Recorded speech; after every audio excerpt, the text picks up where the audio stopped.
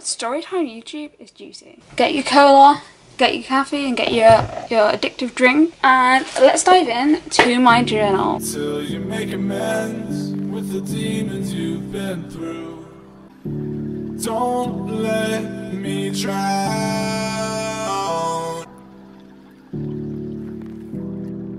I've done this before in this book, but I deleted the video.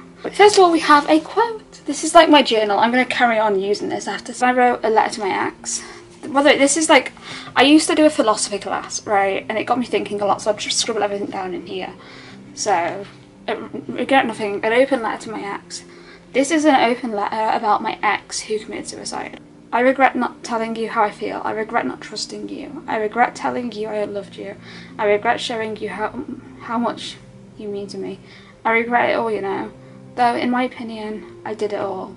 I regret listening to your lies. I regret believing everything you said. I regret trusting it'd never happen again. I regret living my life in fear of what you'd do next. I regret nothing. This is an open letter to my ex, who I wish I could forget about. Personal preference. Again, another quote. I like quotes, okay. So here we go. So from February 14th, 2018. Appointments today. Today's appointment went okay. By that I mean I was as honest as I've been in a while. The only thing is, I wish I talked a bit more about how I'm really feeling about myself. All I know is my anxiety level about next week's appointment is ridiculous. I haven't been through a psychiatric evaluation in a while, and I'm not worried, so to say I'm just anxious. And in quotation marks, Lydia, do you think you have an issue with eating? What I said? No, not really. What I meant, I feel like pieces of my life are falling to pieces. I hate myself. I don't eat because it makes me feel horrible. I can't deal with it. I hate everything about myself. Reading this is like intense. Like I did say I experienced depression for a long time. I can't take anymore. The thoughts are too much to take. I don't care how it stops. I just need it to stop. I'm not going to be eating anymore because I'm fat, I'm ugly, I'm horrible. I can't even stand the sight of myself. I want to die. 17th of the 4th, 2018. I'm fearful. I feel like I'm losing my mind. Things don't make sense anymore. Everything's running together. I can't deal with it and think straight. It's all happening at once. Things are getting better. I thought things were getting better. For a while I thought I was happy. Hell, I even felt happy, but now I feel worse than I have in a while. All I can think about is death. How I want to die. At the point where it's the only answer. I want it all to be over. I don't think I can deal with it anymore. I can't stop thinking. Everything runs together. Things seem so weird at the moment. I'm afraid of having a future because I don't want to be alive. But I actually want things to get